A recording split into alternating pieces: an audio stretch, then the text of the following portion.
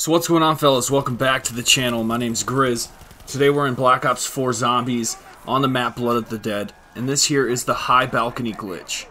This one here, you cannot get power-ups, but you can hop down, get max ammos, hop right back up into this. It's very easy.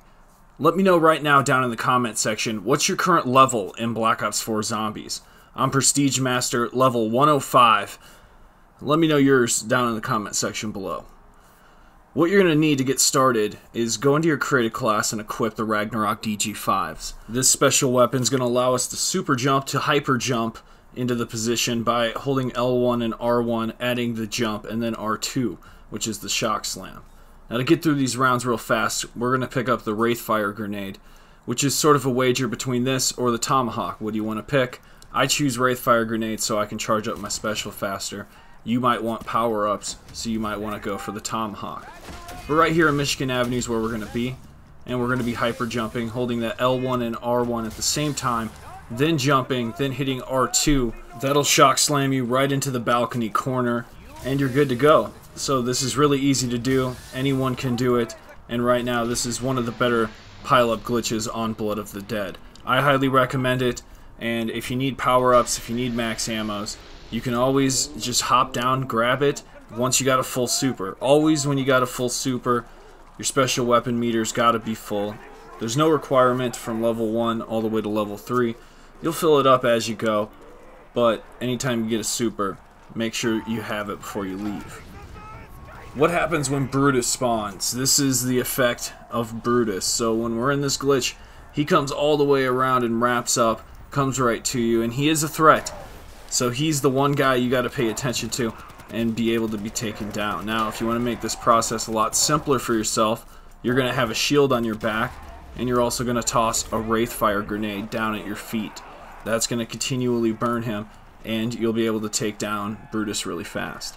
So that's really the only threat that you got, otherwise this spot's golden. I want to add a note here that there is a very possible rumor and leak going on right now on Reddit about Nuketown Zombies. We have a new description. I'm going to be showing that a little bit later in this video. But what I wanted to bring up too is that all these glitches that you see here on the channel, as of the date that this video is uploaded, be sure to check that out. That's when this glitch is working. Now, as for the days that pass after that, Treyarch gets to see these videos, and by me showing you how to do it properly, you get to take advantage of all the time between now and then and get as much XP as possible. So I recommend you guys find these glitches and be searching for them as much as you want. You're not going to get banned for it. Zombies is not PvP. You're not wrecking anybody's experience. But this is one right here. In case you need to go somewhere, you need a pee break, you just want to grind, you don't want the threat of zombies just coming after you, you want a smooth night, you're just going for headshots, maybe this is a glitch that you're interested in. So there you have it. There is the high balcony glitch. I thank every one of you guys that have subscribed and joined Team GRIZZ.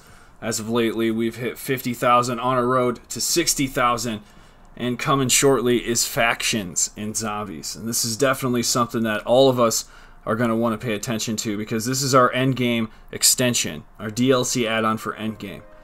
And sort of what I'm thinking is, and a lot of people are thinking, because I did a poll on this, that it might be weekly challenges, weekly callings, something to keep us engaged on a weekly basis. And this is expected to drop sometime between January 3rd and the middle of February.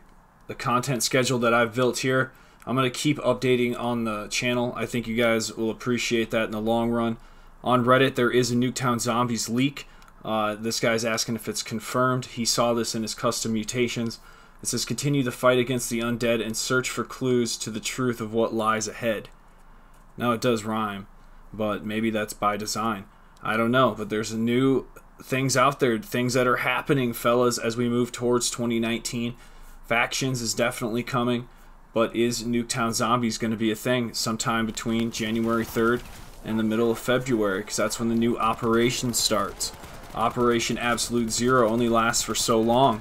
But if the current leaks and rumors are true, Nuketown Zombies could make its way sometime after January 3rd. I hope it's not early February by the time Nuketown gets here. There are rumors saying early February 2019, but I hope it's sooner than that. I think for zombies we need some more hype. Another month, a whole month through January with nothing in zombies.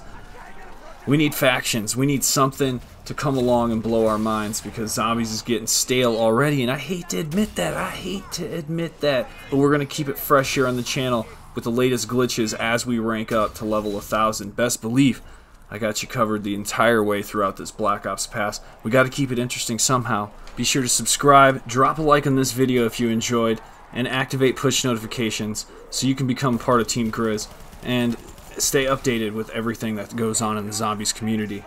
I'll see you in the next video. Viollent out.